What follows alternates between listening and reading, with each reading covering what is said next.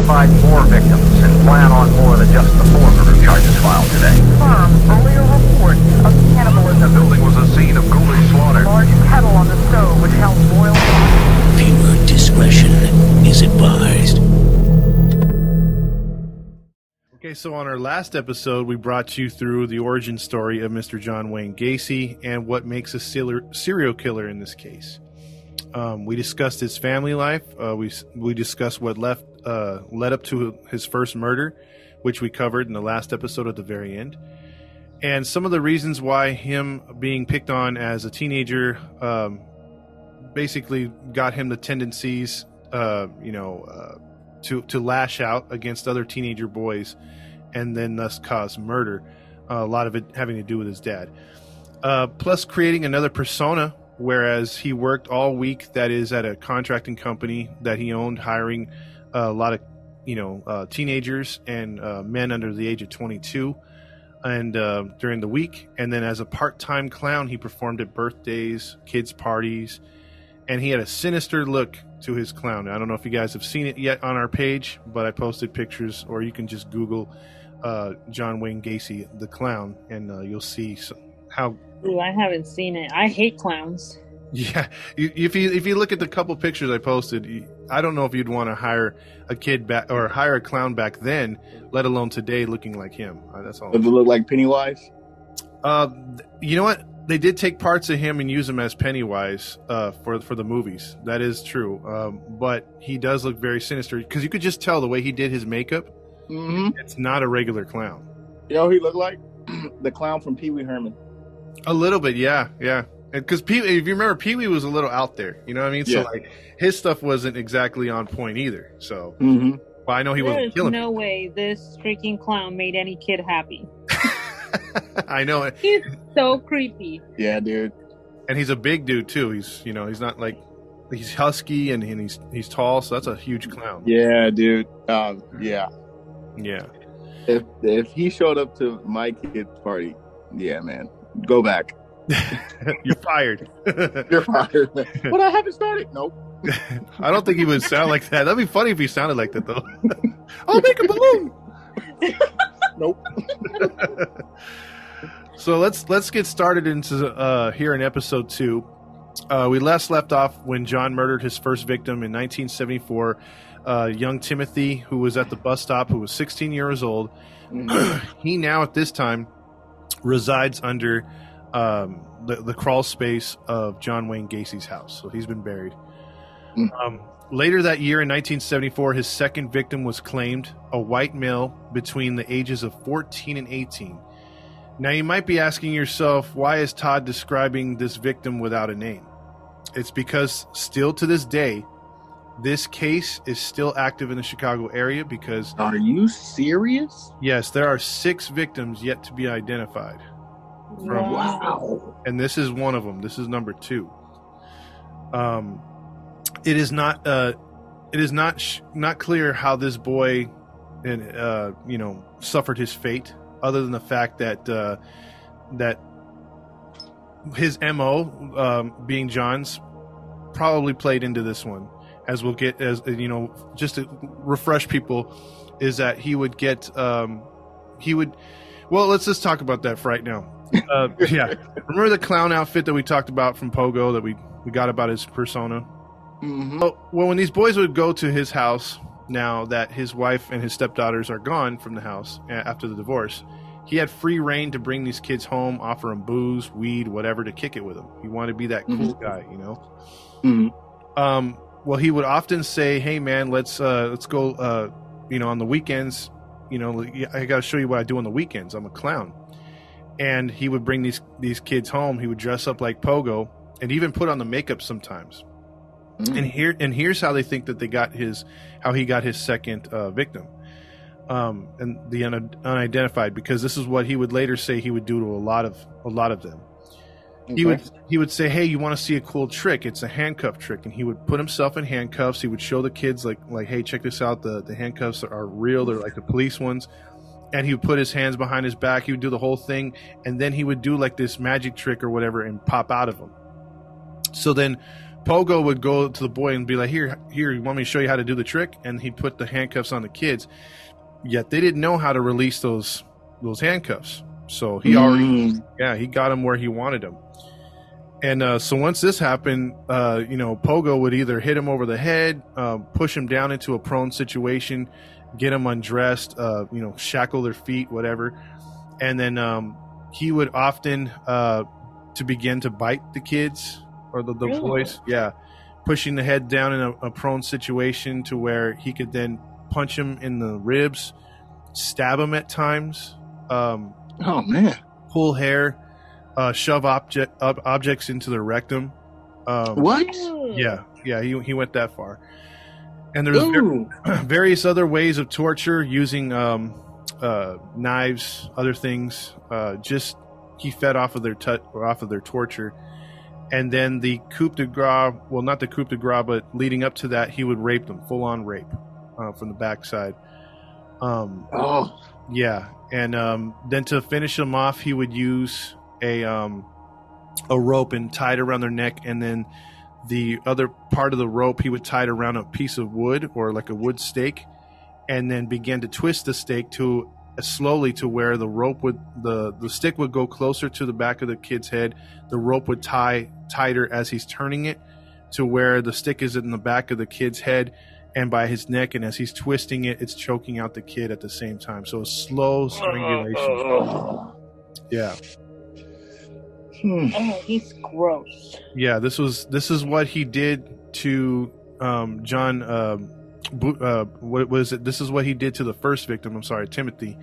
And then they think that happened to the second kid as well, because most of the bodies they found, it appeared that they were strangled to death. Outside of the first victim, actually, that was stabbed with a Greyhound bus. My bad. Most of the victims after that were all, mostly strangled and tortured in various violent ways, and they were also raped. So that was his MO. So inflicting pain, rape, and strangulation. What a pig.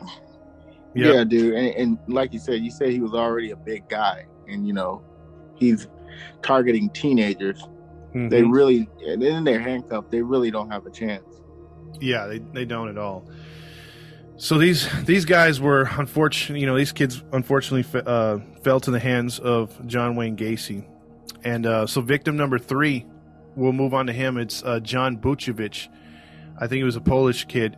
He was an 18-year-old employee of John's contracting company. Buchevich would leave his family's home in downtown Chicago July 31st, 1975, heading to Gacy's house. The poor young kid said, I just want to quit the contracting company because I'm going to go to Lane Tech College. And he was there to pick up the money that John Wayne Gacy had owed him for the final 2 weeks. Mm-hmm. Unfortunately, he would never leave the house. He would suffer a similar fate as victim number 2, almost to the T. The problem with this victim, as described by John Wayne Gacy himself in his testimony to police later, Buchevich's body would leak many fluids. So he did a lot of things to this poor guy. He killed him.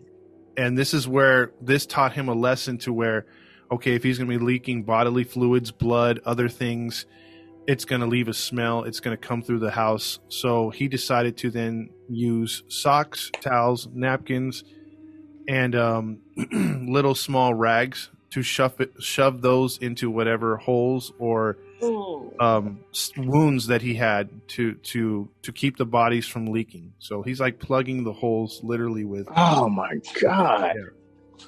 So he wasn't exactly wrapping them up in plastic sheeting yet. So he was using this so that they wouldn't leak, because he figured maybe I could put them upstairs in the attic, but then it would leak through the floorboards and the wood and come through the ceiling. And so he's thinking all this out. He's, for whatever reason, he's like, this is my plan. This is what I'm going to do. So, yeah.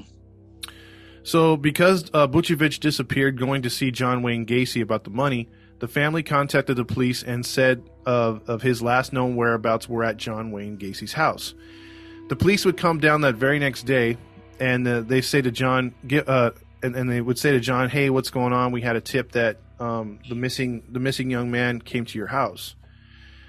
John would give his similar testimony as he did to the police in prior times, coming off as a pillar in the community and an outstanding contractor with nothing to hide. The police searched his house but found nothing, all the while they were walking over the area just underneath the house, which was the crawl space where there was now 3 bodies, including the boy that they were looking for, buried just below them. Dang. Wow. Yep. So despite not finding anything, this could have been a massive change in the entire case. Had they found the bodies, countless numbers of young men and boys would not suffer the same fate yet again after another break for John Wayne Gacy had just occurred. So this is going to be a reoccurring theme, unfortunately. The many families and lives that were touched because the police did not follow up correctly in any of this stuff is just, it's terrible. It's heartbreaking. What could have been. Yeah. Yep. So because of this real close encounter with the police, we're going to get into a different part of the story, which John himself calls the cruising years, where he did not prey on, well, mostly did not prey on any of the workers at his company. He just went cruising either the gay scene in Chicago or just looking for young men on the street, basically. Wow. Yeah.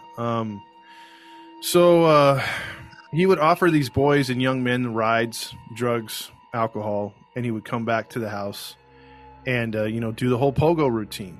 He just stuck with that. So let's go through some of the. We're gonna go through the victims and talk about them and what happened. Francis Wayne Alexander, 21, who was raised in North Carolina but lived in New York, moved to Chicago area February of 1975. He marries but soon divorces his wife, but no one hears from him afterward. Alexander's family assumes that he wants to be left alone because of the pain of the divorce, and don't file a missing persons report for like 2 weeks. Dang, that's a long time. Yeah. His body after the torture and rape would be found in Gacy's crawl space. So you're gonna have to keep up with these people right here. So that's another one. That's another victim. Well, that's 4. Yeah, that's 4. So we're going in order here of the years and when they took place. And this guy was 21. That guy was 21, yeah. Wow. Here's Daryl Sampson, 19 years old. Not much is known of Sampson or his disappearance, but he was identified in March of 1980 when he was the next victim found in the crawl space. They went exactly by the decomposition of the bodies to figure out which ones were in which, and then also by the disappearances. So they knew he was number 5. So then there was Samuel Stapleton. This is heartbreaking. Only 14 years old. Stapleton disappears during a walk home from his sister's Chicago's residence house on May 13, 1976. His mother and stepfather would report him missing the next day. Samuel's body would be found in 1979 in a crawl space with a bracelet that his mom gave him that was still on his wrist. Man. Yep. The next body, let's see, Randall Rafit, 15 years old. He was picked up by Pogo, so he was already the clown at this time, and he picked him up. He offered him alcohol, and he was raped, tortured, stabbed multiple times to the point of dying. But here's the thing: Gacy kept him alive and would patch him up just to torture him some more before raping him and putting him in the crawl space, strangling him. Oh, Hey man, this dude's sick. he's trash. He is. The next victim is Michael Bonin, 17 years old. He had a fishing license in his pocket when he was found in Casey's house belonging to the Chicago resident, and it's the first clue to what happened to him because Gacy didn't have much to say about Bonin of his June 3rd, 1976 disappearance. Michael had gone fishing in the area not too far from Gacy's house. John had either gone fishing and approached the young Michael and lured him into the car, or John had just intercepted Michael before he could make it back to his house, leaving the pond or the lake where the kid was fishing.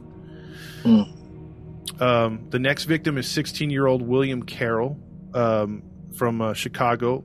William Carroll had a history of getting into trouble and run-ins with the police. So this was like one of your typical teenager just rebelling, doing bad stuff here and there in the neighborhood.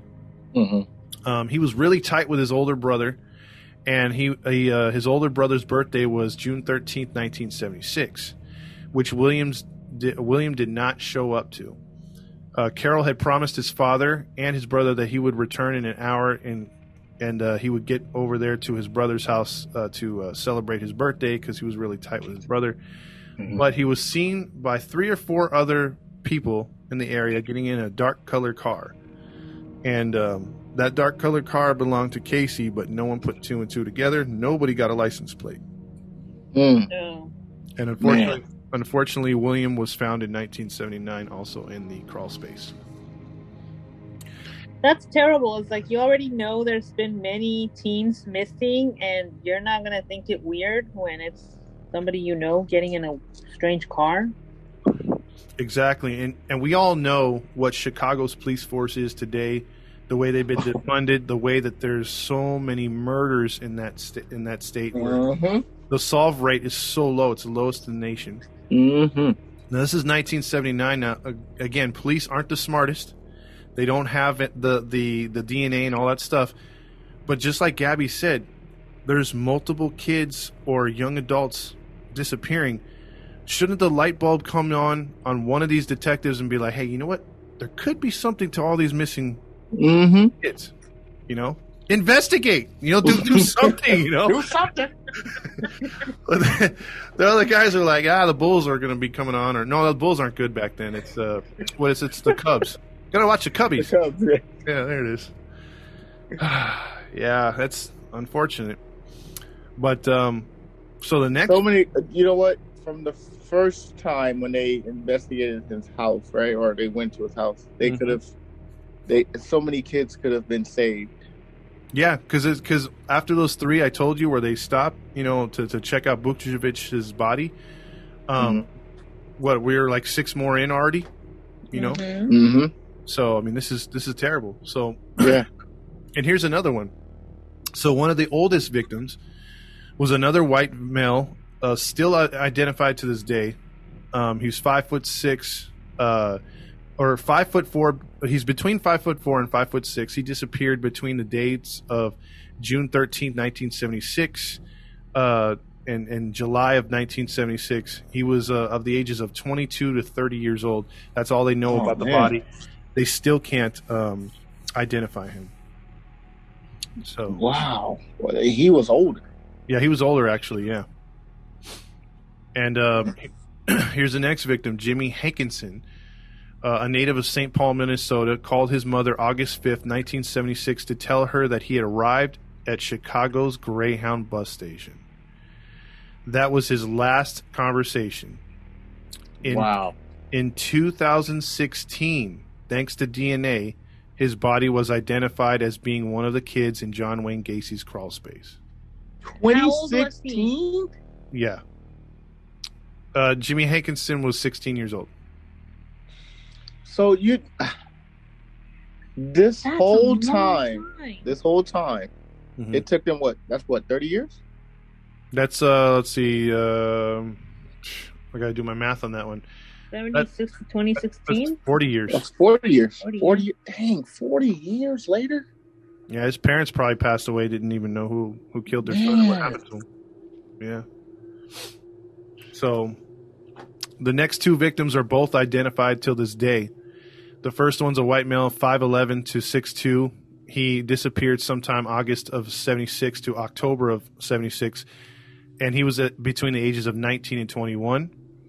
He too was found the same way. The only difference is at this time, with all the things that he does, torture, rape, all that stuff, the strangulation, he's now starting to wrap them up in plastic sheeting to conceal the smell. The next victim is 5'8" to 6 feet. Another white male disappeared August 6, 1976, or as late as October of 25th of 1976. He was between the ages of 21 and 27. So as you see, the bodies are being racked up. John is going from one place to another, picking up victims at random, and the police are still not putting these all together as one big disappearance or as a serial killer. Man, you would think he's probably using a different method by now. Mm-hmm. You know, the handcuff trick probably ain't getting all of these guys. So I wonder how he is luring them in. Well, I mean, I think drugs and alcohol are his biggest keys. Oh, right yeah, away. that's true. You know, and that's fast right. money or whatever. He's going with his go-tos and they're working. You know, somehow he's getting these boys to come back to the house and stuff, and it's unfortunate so many have fell for it. You know, and now he's racking up. We're at 13th, so it's like a drug to him. You know, he ain't been caught. He's getting his high and his pleasure. Yeah. Now, there are 2 local reporters that actually raised the question that back when media was non-biased, they actually were like, hey, you know what? We're going to write a story about there's a rash of missing kids in the Chicago area. The response of the police chief will get you more mad. So the police... Oh, no. Yeah, the police chief was asked, what's going on with all these missing and abducted, teenagers and young men. And granted, it's not like these are minorities either. So you would think back then, I know it sounds bad, but the police didn't take minorities missing. For those outside of the country and don't know how America works, they didn't take minorities missing as a serious thing. Absolutely. If you were white, it was right to investigate. And that's unfortunately how it was. And every one of these victims is white. So that's another question mark of, damn, Chicago's really lazy. Yeah. Like, they must be really lazy. And you know, it's funny. I was just about to ask you. It seems like based off of the names, it appeared that they were all white. Yes, they were all white. So you would think back then, you know, being a little bit more racist or biased in any way you want to talk about it, that the police would have made a bigger effort or a faster effort on trying to investigate these, and they just didn't. Wow. The police chief was quoted as saying, "This is a huge city. People go missing all the time, and they somewhat kind of wind up in places where you don't think they'd be, but they come back. So we don't have the time or the manpower to like look after everybody." Why he got a southern accent in Chicago? He transferred from the South. That's why. Sorry. What kind of response is that, though, man? That's I like donuts and coffee and staying at my desk. Dude, like, come on, man. I mean, look, people do come up missing. I get it, but to say that's insensitive. It is very. And so, repeat what he said. I had to take a potty break. Oh no, he basically told the newspaper that everyone, they can't keep tabs on everyone that just disappears. People usually come back. You find them in different areas, or they just want to get away. Like, he had an excuse for everything. He was just dancing around it. He didn't want it. He didn't feel that there was a rash of missing and exploited teens and adults. Wow. Yeah, man. Yeah. What an idiot. So 2 days later, after that's printed, you would think maybe that would raise awareness. Maybe the police hit the street a little harder. Rick Johnston, 17 years old, from Bennsville High School, was dropped off in the Chicago area by his parents to go attend a school dance on August 6th, 1976. In this instance, John was actually dressed as Pogo and John lured him into the car of promises of weed and beer and a party back at his house, which he had said other kids would be attending. But Rick Johnston fell for this, and Rick Johnston paid with his life and torture for over 4.5 hours. Wow. Before John finally strangled him to death. Tortured for 4.5 hours. Yep. Can't imagine what that poor young boy went through. Man. Yep. So the next one, probably wished he would die in the middle of that, and he wouldn't. Yeah, he was going to be kept alive by the creep as long as he possibly could. So that's terrible. The next victim was William George Bundy. He was an accomplished 19-year-old diver and gymnast from his local high school and attending a community college. He tells his family members he's heading to a party on October 19th, 1976. They notice he leaves his wallet behind, and at the house when they went to look for him a few days later. 35 years it took for the Cook County sheriff to confirm that his DNA through a cousin, and he was one of the bodies buried underneath John Wayne's crawl space. How old was he? He was 19 at the time, and it took 35 years to find out that he was under John Wayne Gacy's crawl space, and also because these bodies are badly decomposed. Yeah, decomposed. So all these bodies fit under there. That's what I'm saying. It's like in the whole bottom of the house. Because he was. How the heck did he get them in there? I'll explain that as we move forward. Because I was wondering that too. I said, okay, a crawl space now. All right, how do you fit all them in there? Yeah, because a crawl space, if you think about it, under a house, most of the time is about 2 to 3 feet high. You know, about that, maybe even 4 feet, not too big. So you can't stand up in there. No, not at all. Yeah, you got to literally. It's called a crawl space for a reason. Crawl. Yeah. So we'll talk about how that was put together. Okay. So let's keep going now because we got more people to talk about, unfortunately. Okay. Then there was Michael Marino, who was 14 years old, a longtime friend of Kenneth Parker, who was 16. Is last seen on October 24th, 1976, near a restaurant at Clark Street Diversity Parkway. Now, Clark Street Diversity Parkway is going to turn into a spot where he just regularly picks up kids and young adults. So it's going to be, so this is making the job for the police a lot easier had they did that one thing we talked about, investigate, because that's where most of them were disappearing from, and they failed to investigate that part. So Kenneth Parker and Michael Moreno were best friends. Unfortunately, at the same time, they went with John Wayne Gacy, and they were never seen again. Again, 2 people from the diner would later tell the police that they saw them getting into a black car, but did not catch the license plate. Again. And these kids would not be. Their families, what was left of them at the time, would find out 40 years later as well in 2016 that the 2 best friends were found under his house as well. Wow. And the thing is, they both suffered the same fate. This was the only opportunity or instance that he took 2 victims at the same time. It is not known how long he held either one of them, but it is known that he kept one of them alive. He did mention he kept one of them alive for a longer extended period, but he didn't tell the police how long. But he did say he did a lot more different things to those 2 kids. So, wow. So, what do you guys think of this guy so far? Scum. Yeah, took the words right out of my mouth. I mean, this That guy is so sad to just. I mean, they're all sad. It's all jacked up, but for 2 to go together and see what's going on with each other and not being able to do anything. It's crazy. Yeah, man. So this next one's going to kind of piss you off too. The victim is Gregory Godsick. He was 17 years old. This one's a little weird because he was a high school senior. He would tell his girlfriend that he's going to John's house to help him dig some holes for piping under his house.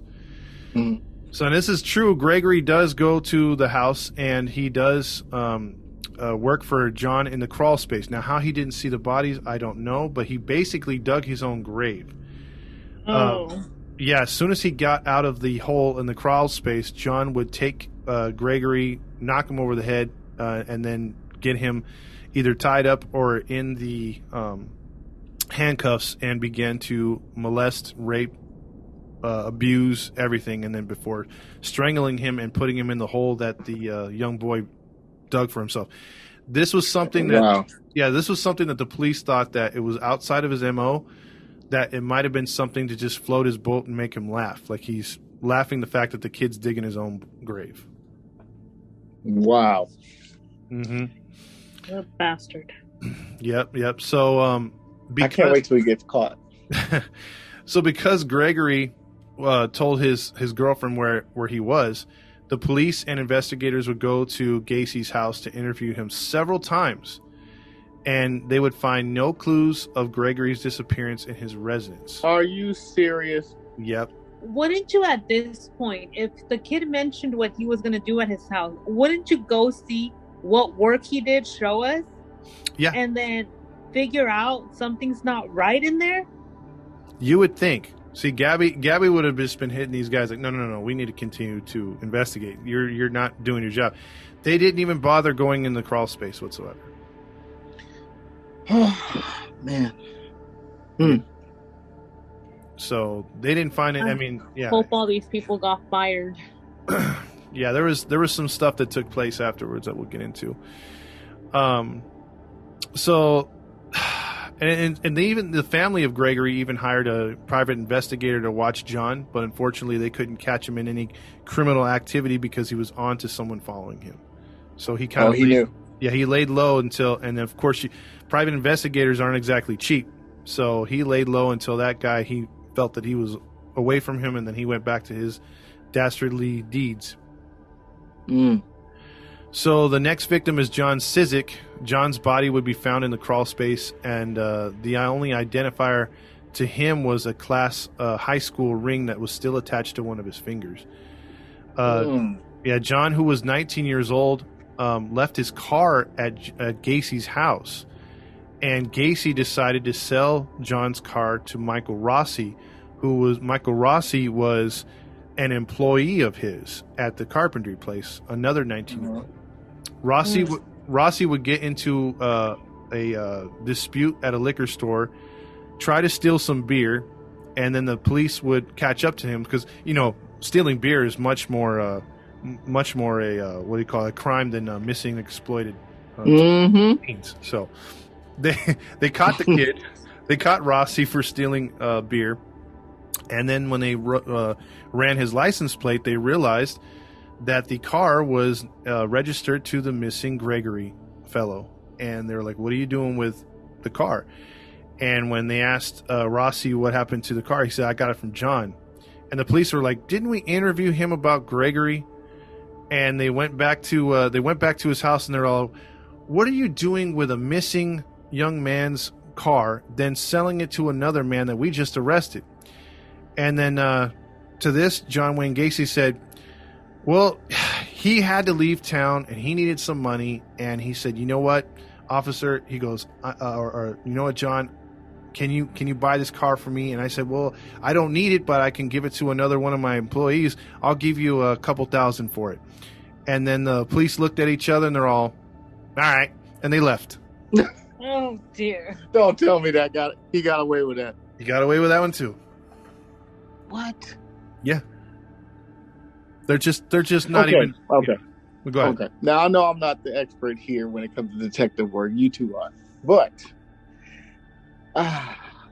clearly I would have been interviewing and asking some questions because I came to your house earlier for a missing person. All right, Now you got another missing person's car and sold it to another person. I would be asking a lot of questions now. Yeah, too many missing people linked to you. What's going on? Too many missing people linked to your name. And here's the worst part about this too. Okay, because I understand you didn't have a database, but you could have made some phone calls, looked his social security number up. He was at that time still on probation from the other stuff, from the attempted rape and the child, what he did to that kid, forcing him, and kind of like holding him against his will. That all would have gotten him back thrown into jail too. And they just didn't look into any of this stuff. And so, like the kid that's missing, you have his car, and he was last seen digging at your hole. How come you didn't tell or at your crawl space? How come you didn't tell the cops, hey, you know what? I have his car. He sold it to me. You didn't mention that before when we asked you. And again, the cops are like, well, sounds about right, Johnson. Let's move on. We got other things to do. They could be stealing some Pabst Blue Ribbon down the street. Let's go. These dang runaway kids. Yeah, exactly. These youngsters. So yeah, Goodness gracious, man. So many opportunities. yeah, and it just continues, and it's just so sad. So, Wait, there's more? Yeah, there's more. There's more. So again, another opportunity where they could have stopped the killing, and the killing just continued. So without any follow up, he's free to do whatever he wants. And the young men were cut down. Young kids that did not deserve the fate that they endured: the torture, rapes, beatings, strangulations, at the hands of this big monster. So the next one that suffered the fate is John Prestige. He was 20 years old, grew up in Kalamazoo, Michigan. He came to visit a friend.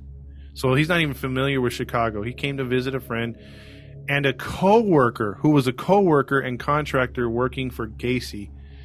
After one of the meetings that Gacy had held at one of the restaurants near downtown with all his employees, that kid that came to see one of his employees would disappear that same afternoon, and he would wind up in the crawl space. So he killed one of his coworkers, good friends that came to see one of his coworkers. That's crazy. Another unidentified victim was another white male, 5'7" to 5'11", disappeared somewhere between March of 1997 and July of 1977. He was found too in the crawl space, so he's still unidentified to this day. Matthew Bowman was 18 years old, Crystal Lake native of Chicago area, was reported missing by his sister July 5th, 1977. His body would not be identified till January 27, 1979. Then you have Robert Gilroy, 18 years old, a son of Chicago police sergeant. So this is a police sergeant. Oh, wow. Kid. Yeah. Gilroy tells... Now they might work. Yeah, maybe. Matt, right away. He says that right away, like in a cold-blooded... Like, yeah, now they might work. Because that's what happens, remember? Only if it involves the police kid, they all take it seriously. Yep, but they don't. Gilroy tells his parents he's going to a horseback riding class and academy because he wants to be, I guess, something to do with horses. He wants to be a professional something or other. And, Okay. They have kind of money, so he's leaving town September 15, 1977. Oh, well, that one.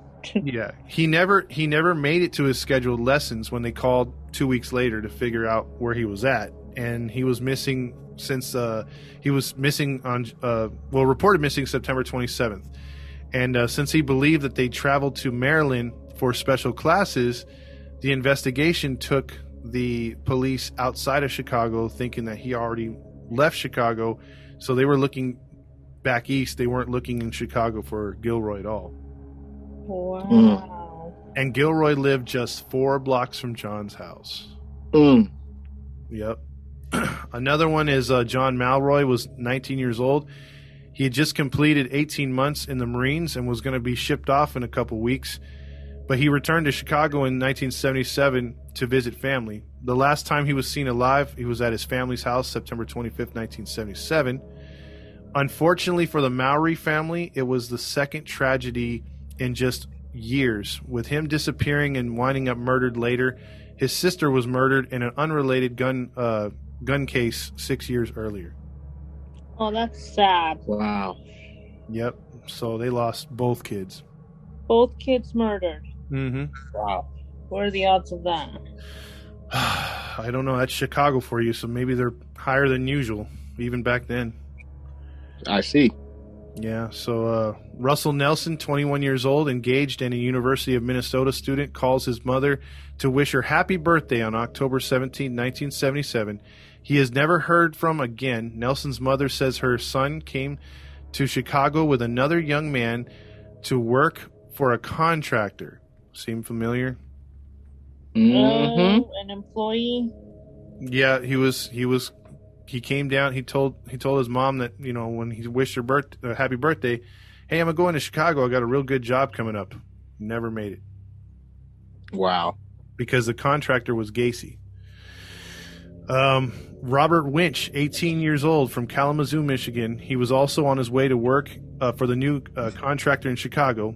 He was last seen on November 11th, 1977. So again, another employee. that was, going to be working for John disappeared, murdered. Same way. This is insane. We're already at victim 26. Mm-hmm. It's continuing. Oh my God. Tommy Boiling, the married father of a 3-year-old son, 20 years old, disappears November 18th, 1977 from a Chicago home. Boiling's sisters tells reporters that he was using drugs at the time of his disappearance. Either way, John picks up the man and did what he did to the others, and he's never seen from again. Wow. David Talsma, 20 years old. Are you serious? Yeah, it continues, man. Unknown Chicago resident was doing doesn't know. They were unknown what he was doing prior, but December 9th, 1977, his body wound up in the crawl space, and it wasn't discovered till 1979, which would have been his 21st birthday, by the way. Oh, man. Yep. Then you have William Kindred, William's girlfriend, Mary Jo Paulus, who met Kendrick when he picked her up, and her friend was, while hitchhiking on the way to the north side in 1977, was missing, and he fails to arrive at her house at February 16, 1978. Police would find out that he was also picked up on Diversity Parkway, but no additional evidence was found. Another frustrating part, like I said earlier in this case, is so many of them were picked up on Diversity Road, but no one decided to freaking look into any of this. And no one decided, hey, you know what, maybe we should put a stake out here, see who comes around. Yeah. Yep. How old was this one? This guy was 20 as well. My thing is, are they being gagged? No, he's well, it's funny because you get to this one right here. The next one is a little different from the other ones, but for the most part, he's just enticing them by either weed, alcohol, fun parties or whatever like that, and they're just going along with them. No, but my thing is, while they're being tortured, do he have like a gag? Those little gagging things where they can't scream? He never really says, so I'm not sure. I know his house wasn't soundproof, so he had to use something. He had to have it because yeah, nobody didn't hear anything. Yeah, because his house, if you look on maybe I'll post a picture too of his house. It's like suburbia Chicago. So it's not like a rough area. It's somewhere where you could probably hear it. I mean, these are older style homes. So he has neighbors. Yeah, he has neighbors. Yeah. What in the world? Yeah, he's got neighbors, and people are still disappearing and stuff. So you see someone come in, and you never see them come out. Where are all the nosy neighbor women that should be around? They should be there, but they're just not. And because of that, here's another guy. And Matt brought up how's he? Well, he talked about gagging in the car or in the house, but here's a different way. He actually used chloroform for this kid. Oh wow! Yeah, Louis Reno did not exactly want to get in the car, so he kind of fought John Wayne. But at this point, he pulls out the chloroform and rubs it on his face and knocks him out within seconds. And again, 2 people saw, including a third person, saw this argument and a fight, and they said that someone just pulled someone in the car and took off. And, nobody would see him, or they didn't get the license plate. And with this one was different, too, because Louis used what we talked about, and I forget what episode it was, with the Candyman, where he had like that torture board. Mm-hmm. Well, he pulled out a torture board for this guy, and he tortured him methodically for 4.5, almost 5 hours before giving him a similar fate. Now, the thing is, though, about Louis, is that Louis would actually get away. What? Yeah. After the torture? Yeah, even after the torture. What happened was, at the time, Gacy is running out of a room in his crawl space. So we were going to eventually get to that. And he's trying to find a place to put him, but he's like, you know what? I think he's already dead. He takes him to a Chicago park and just drops him off. So he's bleeding from his rectum. He's bleeding from all puncture wounds. He's been, shocked. All kinds of torturous stuff, bitten all over. and just left into a park. God, dog. He stumbles to a payphone where he calls his girlfriend. His girlfriend takes him to the Chicago hospital, and he's kind of in critical condition, but when he comes out of it, the police are right there to ask him the important questions, and you would think at this time that they are going to investigate and be like, okay, you know what? Remember, he was chloroformed, so he doesn't know where he was taken, but he can describe he can describe John. And the police were like, you know what? You have a history with alcohol and drugs, and again, they're holding that against the kid.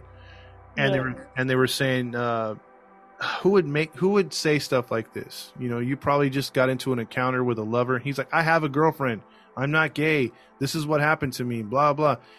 And if I was a cop, and back in the day where, maybe now it's easier for someone to say, listen, I was raped by another man. I'm a man. Blah blah. Back then it wasn't. But you have someone that's actually saying, yes, I was raped back then. I mean, I would believe it more. I'm just telling you. And unfortunately, they didn't. And they wrote this kid What? Yep. Not enough evidence. Hey, man. Not enough evidence. That's what they said. Not enough evidence. Okay. He was tortured for hours. What more did they want? The man is bleeding everywhere, and you're going to tell me not enough evidence. Not enough evidence. Mm. So, look, man, I've done some drugs. I've drunk, I've gotten drunk before.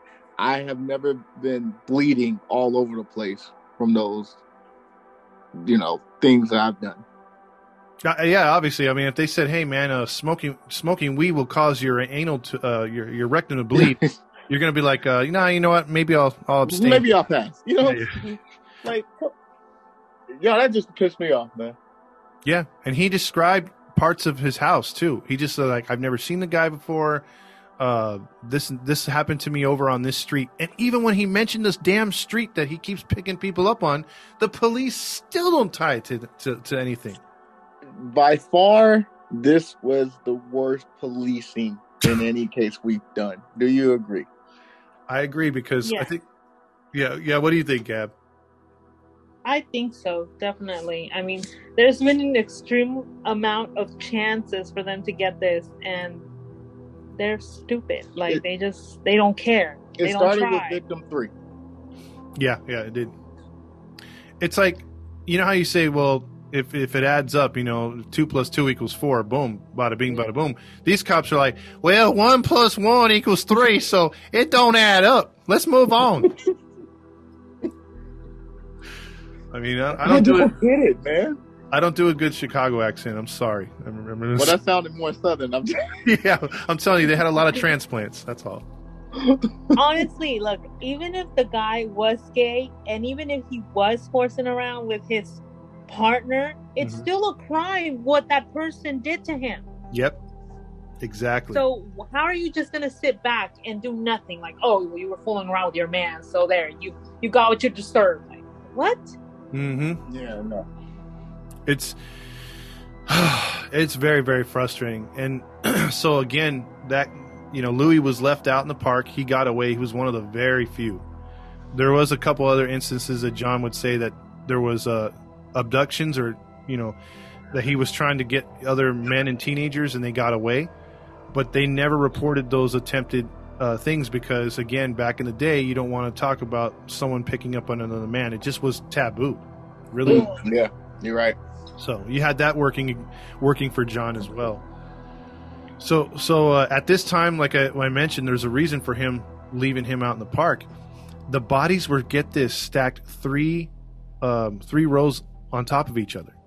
So the bodies are stacked up underneath they're just sitting underneath his house on top of each other, 3 high, to the top of the floor or to where the floorboard starts for the house. Oh, man. Jesus. So he was shoving them in there, and because the bodies were decomposing, the smell was leaking through the plastic sheeting that he had on some of them, or they were leaking bodily fluids. The smell was starting to come through the house. So this is where he decided, you know what? I'm going to dump the bodies in the Illinois River. So all of them? No, he's going to start his next victim. Oh, that's what. Oh, okay, gotcha. Yeah. So trust me, I know this sounds monotonous, but we're getting towards the end here. But this is the third version of his serial killer persona. He's now going to take the bodies to the Illinois River. So the first of these bodies is Timothy Rourke. Friends say that Timothy frequently visited gay bars, which John was frequently prowling at night over on Diversity Way. Wait. Sorry. Okay, so he's the new bodies, the new people he's going to throw in the river. Mm-hmm. Oh, okay. Not like he was going to pull out bodies and throw them. Oh, no, because that would be too much work for him. He's Got like, it, oh, okay. yeah, exactly. So he's like, did I tell you how hard it was to stick all those bodies down there? He's like, only one dug his own grave. All the rest I had to put. Man. Yeah. So this guy was how old? Sorry. Oh no, you're good. This guy was, let me see, he was 21. He frequently hit gay bars. His body would be discovered June 30th, 1978, near the Dam of Illinois, just 3 miles from where other bodies would be found. Franklin Landahan was found in the Illinois River. He was identified as one of Gacy's victims due to some of the belongings still in possession and kept for trophies that Gacy had at his house later on. How old was he? He was 21 years old. His body was found with bikini panties stuffed down his throat. So that's 2, right? Yeah, it's another. Yeah, that's 2 in the river. That's the second body? Yeah, it's the second one. Oh, okay. And then James Mazzara is the third one. He was 20 years old as well. He was also found in the river naked and underwear shoved down his throat. Gacy would admit to dumping his body after he tortured and mutilated the young man's body, and they found a tattoo that said Mojo on his arm. That Gacy literally said, "I tortured this guy for a long time." He had a tattoo of Mojo on his shoulder. So he mutilated him before he was dead? Correct. He was cutting things off and everything. See, man. That is so bad. Yep. So finally, we get to the part where the carnage would finally start to come to an end. Finally. Yes. Robert Peist would be his final victim, unfortunately. He is a West High honor student that works the night shift at a Nissan pharmacy in Des Plaines, Chicago. On December 11th, 1978, Robert is doing his normal duties, cleaning up the pharmacy aisles and putting things back. And John came in the store and looked over the boy, very menacing, like just looked him up and down like a man would look up and down a girl. Oh. He told the owner, though, in a loud voice so that the young boy can hear, he says, "Man, I really give you credit. You're hiring these young youth." He goes, "The youth are our future. And we need to teach these kids good values. And you know what? I do the same thing in my company." He slips the pharmacy guy the card and says, "We hire a lot of teenage boys and teach them the right values so that they can grow up and become master carpenters and help build this city." So he's giving them a whole story. Mm-hmm. And John would leave the pharmacy. And so the boy was a little interested because he's hearing, man, more money, this and that. He's only 15 years old. Mm-hmm. And he's got his first job, and he wanted a Jeep. So John came in towards the end of the shift, again back into the pharmacy. And his mom was waiting outside for him in the car because she was going to take him home. Mm-hmm. And John goes in there to pretend to buy something, and then Robert comes up to him and says, "Hey, how much do you pay at that construction job?" And he's like, "Well, I paid this, and that." He goes, if you want to come, I could show you what you would need to have, and this, and that." And he goes, "And I could take you home afterwards." Or he goes, "No, my mom's outside." And then he said, "Well, if anything, look, I could show you some of the tools in the back of the car and everything else like that. That you'll need to buy to join the contracting company." So he said, "Okay." So he told the pharmacy, "I'm off shift." And then he goes outside. He actually sees his mom and says, "Hey, I'm just going to go with this gentleman real quick. He's going to show me about maybe getting another job." And the mom says, "Okay." So they go around the corner behind the pharmacy, His mom's out front, and that's the last time she saw him. Oh, wow. He chloroformed the kid, and he did all that disgusting stuff to him, and he would wind up in the Des Plaines River in Chicago. Just 2 days later. Now that would suck. That was nighttime? Yeah, that was at night. What the hell's wrong with this mom? I have no idea. She didn't question it. Yeah. Are you just gonna let your son go with a stranger instead of, okay, let me come with you, or I'll drive back there and meet you? I know she was tortured. Oh yeah, she lived with that the rest of her life. Now what happened was, just 5 hours later, because the kid never came back, they had a very good description. Gacy left his stupid card there too, so they knew who he was. And the police actually did this thing called investigating. And one of the investigators decided before they, when they brought him in for interrogation, to do some research on Gacy. And they found out about the accusations by the Lewis family about former employees, the fact that he had a 10-year sentence in prior time. All this stuff started coming up. And wow. Yeah. Finally. Yeah, exactly. And so it took a few days, but on December 13th, just 4 days after young Peist was found dead, they did a search warrant, and they found trophies and other things related to the missing the missing kids and young men. So they were already like, well, he's responsible for some of this stuff for sure. Now, this part of the story, I have no idea why or how or just how you couldn't find anything, but they went into the crawl space and found nothing. Get out.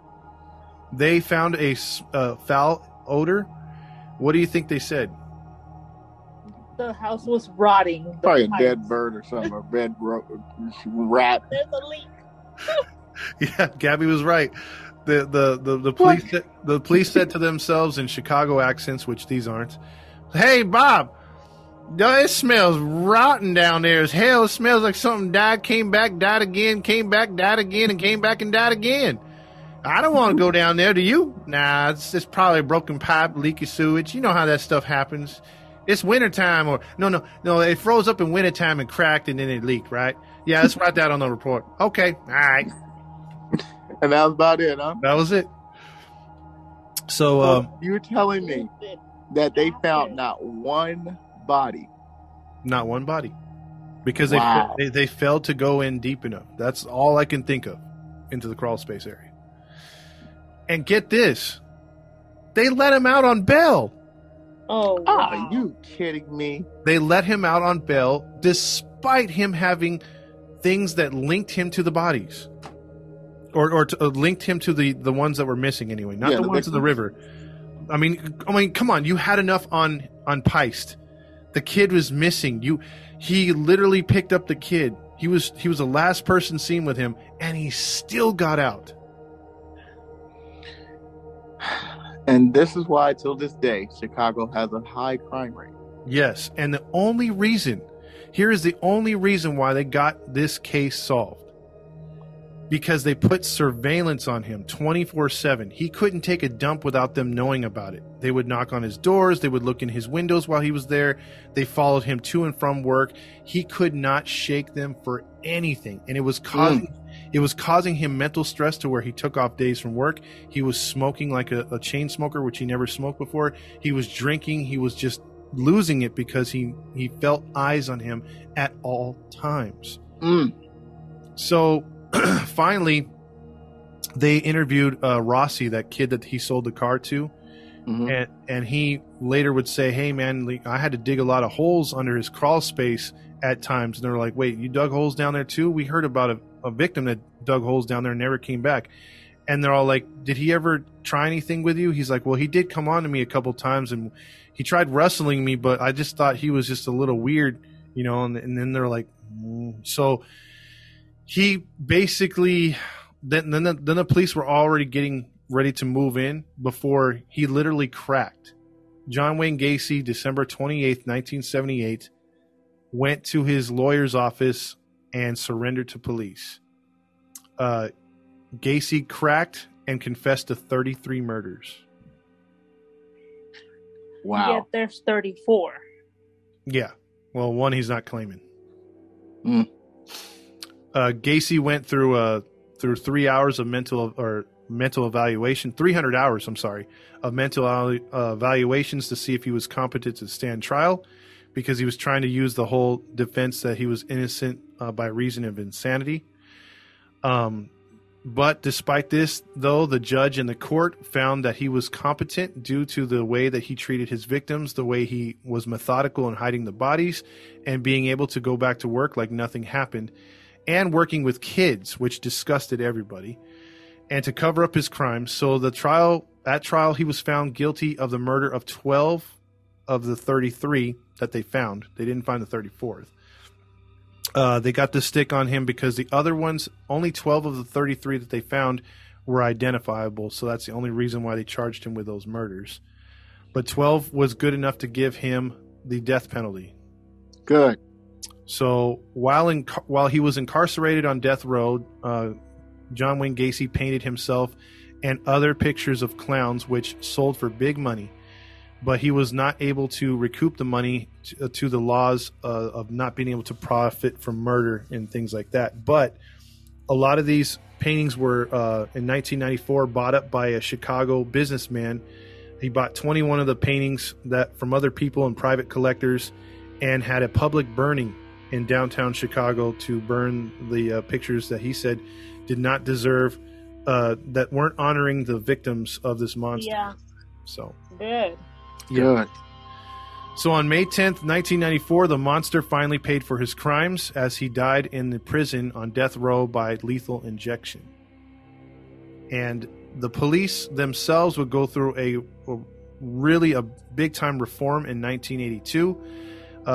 As the case was winding down, they wound up finding out that the police dropped the ball several times, refused to investigate, and could have saved countless lives of young men and kids, and that they decided to and were lazy. Several sergeants and higher-ups were fired. They basically redid the Chicago Police Department in that area. Good.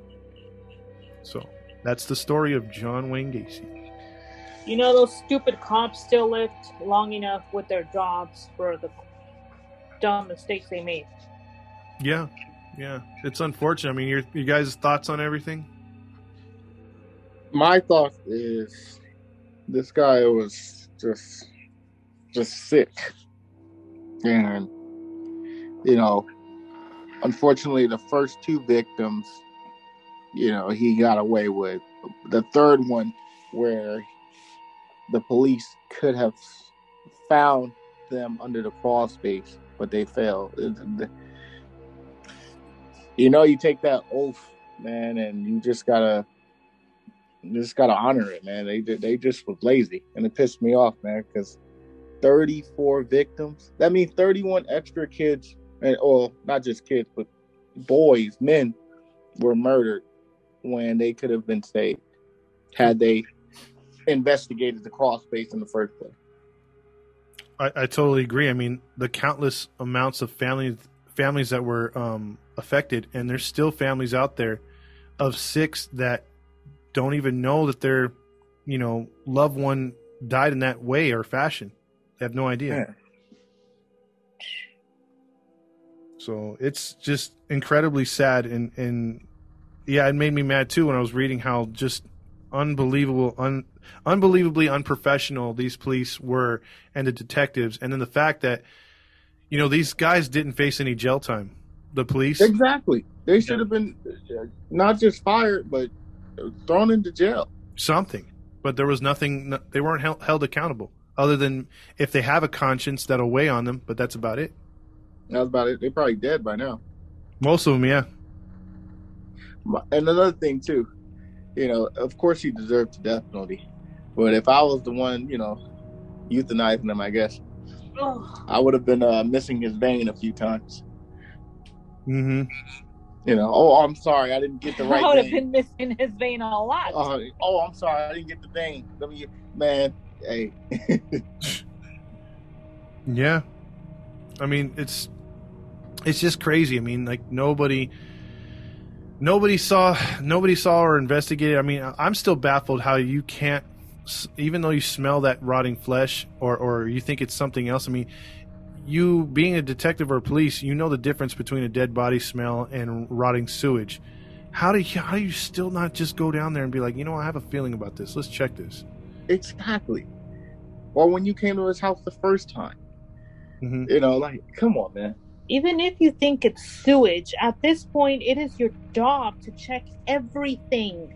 Yep. I don't care if you're puking or you have to wear a freaking mask. Get your butt under there and check. Yeah, because for me, I mean, look, I would, if being a policeman back in 78 or 79, I'd been like, you know what if this guy is a serial killer? I'm going to be famous. You know, I'll throw on something. And even as an ego, you know, I'll go down there. I'll be like, I'll find these dead bodies, you know, like, but no one even thought that. They were like, nah, that's just too small of a crawl space. You know, they just didn't go after it. 34 Caucasian young men. That's unheard of. Like, let's be honest. That's, you know, you don't really see that unless it's like a war or something. Yeah, or it's like a mass shooting or something. A mass shooting or something. Yeah, something like that. But I am very shocked how many victims he killed. And I feel bad for them to be tortured like that, man. I mean, it's bad no matter the race. It's just like we're talking about, like, if you think about the time period these things took place, you would have thought the police would have been more along the lines of, you know, because that's what's even said to this day. They say that minority women cases aren't, you know, put to the top of the list. True. More white women. And that's how it was back then with men.